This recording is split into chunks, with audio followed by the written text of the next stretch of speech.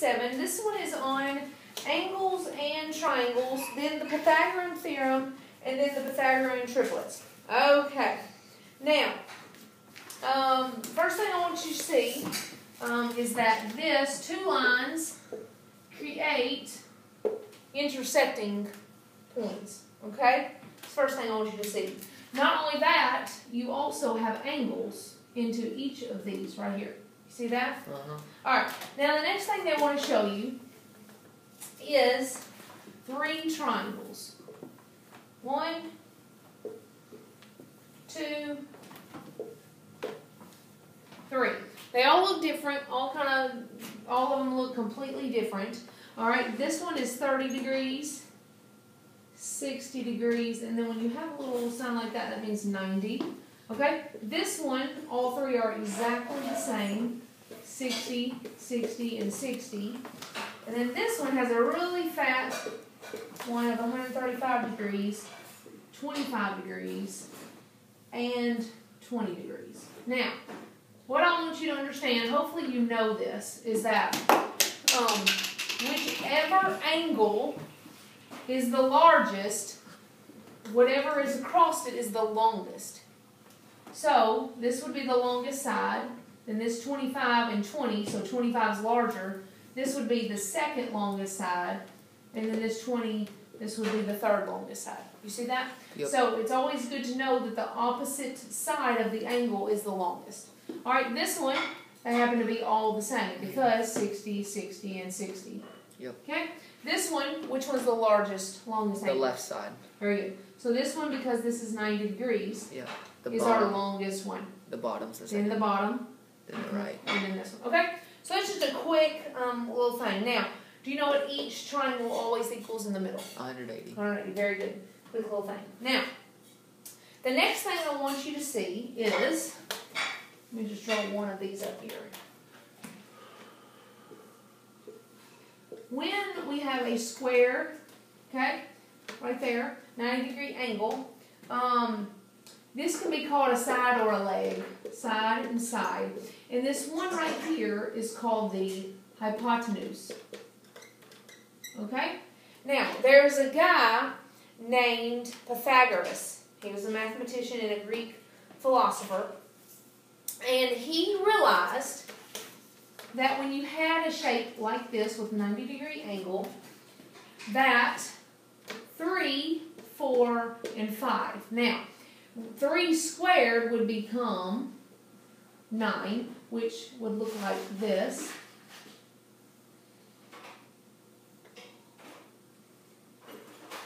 Three squared, this one would be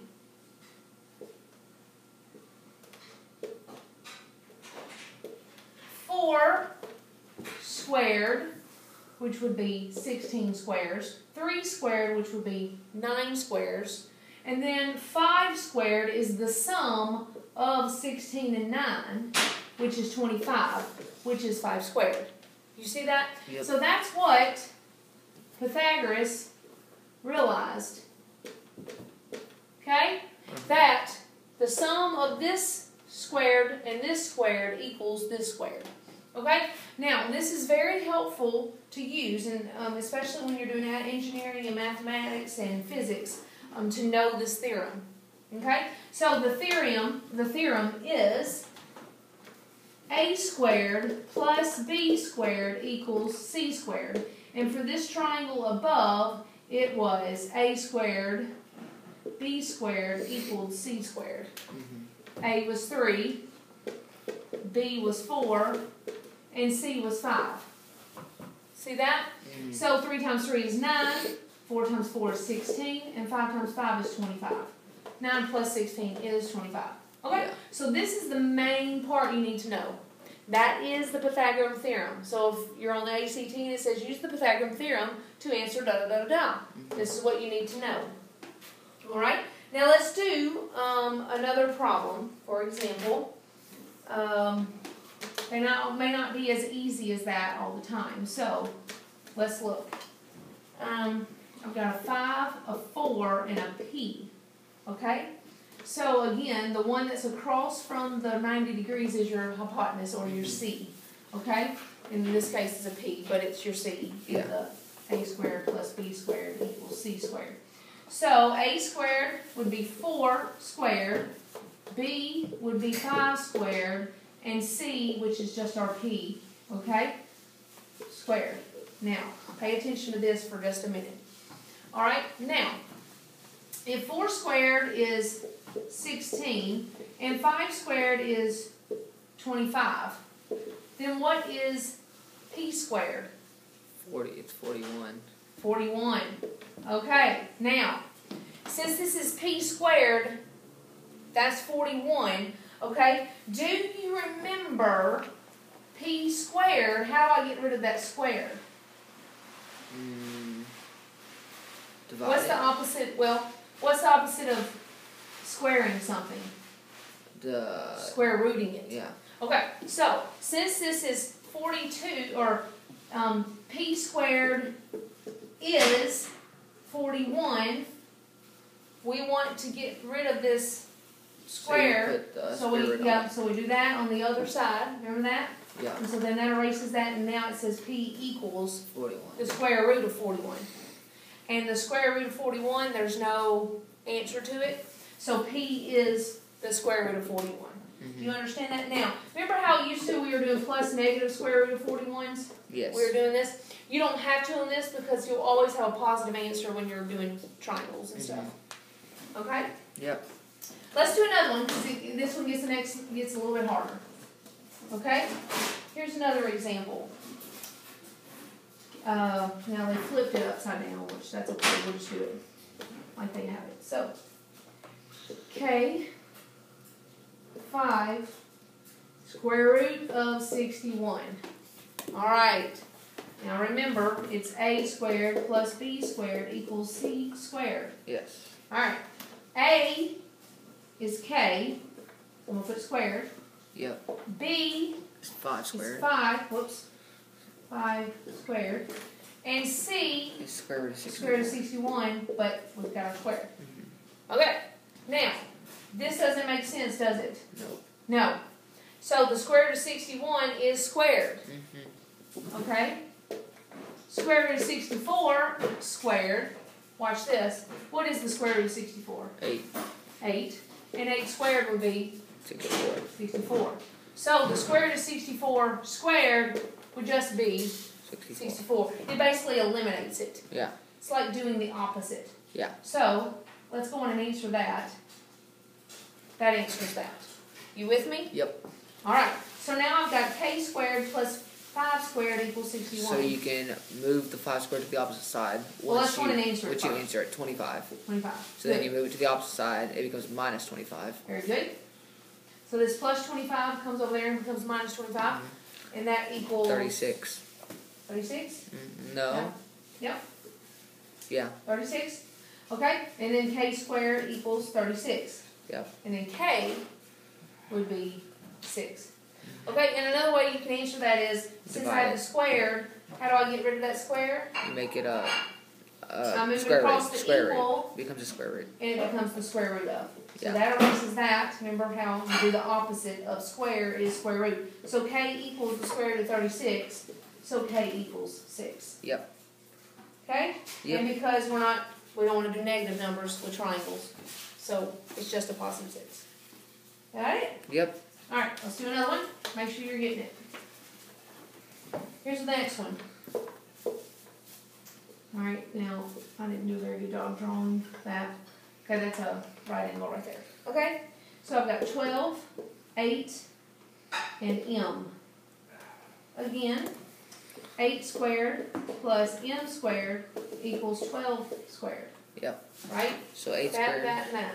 64. 64 plus m squared equals 12 squared. 144. 12 times 12 is 144. Yeah. Okay. So then this plus 64 becomes minus 64 when we move it across the equal. That's And 80. then that's going to get 80. 80. Yep. So that's going to be 80. Okay. So now m squared equals 80. And again, to get rid of that square, and it just says m. The square, we move it across the equal side, and we have to do the opposite of that, which is the square root of.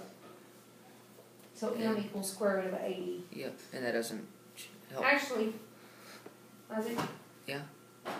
Is it not 80? I don't know. 144 minus 64. 8 squared plus... Ah! I just caught it. Time out. Let's do that again, okay? So, did you catch it?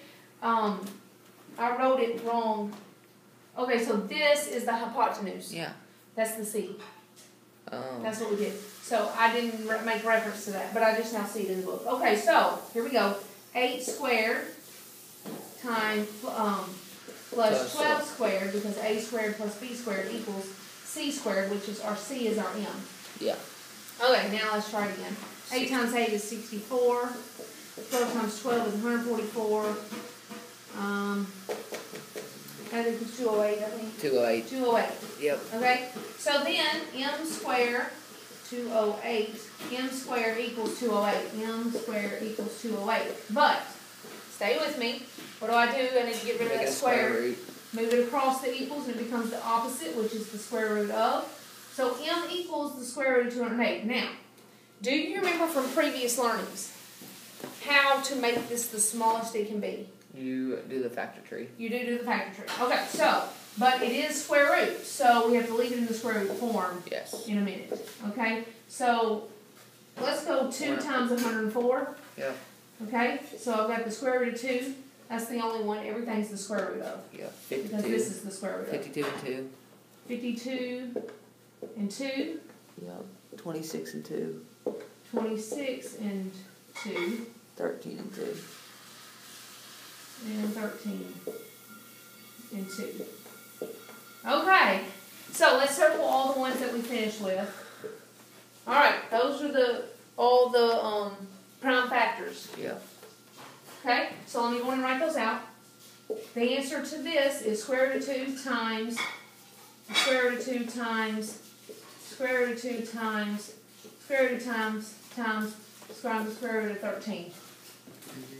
Okay? And if you have two of the same number, you can just make it Yep, when 2. you get 2 of the same number, it just makes it one regular number. 2. 2 of the same number makes it one regular number. And then square root of 13. And these are all times in between here. 4. So 2 times 2 is 4. Yeah. 4 square root of 13. Final answer. M equals 4 square root of 13. Yep. Got it? Mm-hmm. Okay, now, let's move to the Pythagorean Triplets. And the only reason, well, I mean, it's very important, but the main importance this is used for is for people that are building houses and such, okay? And so, let me show you this real quick. Whoops. This is the 3, 4, 5 triplet. They've also got one that's a little bit bigger, the 6, 8, 10 triplet. They've even got another one that's 3 times as big, which is the 9, 12, and 15 triplet. Alright? Now, the reason why these are called the triplets is because remember how we started off with this? 3 squared times 4 plus 4 squared equals 5 squared. Same thing here. This is just twice this size. Yeah. 3, twice of 3 is 6, twice of 4 is 8, twice of 5 is 2. This one is 3 times as much as this one. Yes. 3 times this, 3 times this, and 3 times this. You see Yes. that? Mm-hmm. So these are triplets. So, for example, what a person would do if they're building a house is they would measure, and it would probably be a good idea to do a longer measurement if you were building something huge like a house. So what they would do is start at the corner, and they would measure with their board 9 feet or 9 inches, okay, and stop. Got it? Yep. Now they would take from here and go from the bottom up to this spot 12 inches. So 12 inches and 9 inches. Now, when they measure this spot to this spot, it should equal 15. Mm-hmm. If it's a little bit off, they know that this is not straight. Yes. Because if it's a little bit off, then it would only be 13 or whatever. So that's why the Pythagorean triplet is so important and why they use it. Mm-hmm. So these are the triplets. Okay, they also give you a few more that's on here. but it doesn't really matter, okay? All right. So that's the triplets, just so you know. There's several. You can look. There's the 5, 12, 13 triplet, the 8, 15, 17 triplet. They just got several triplets, okay? And the way they figure out what the missing number in the triplet is doing a squared plus b squared equals c squared. Yeah. Same we just read. Okay? That's lesson 97.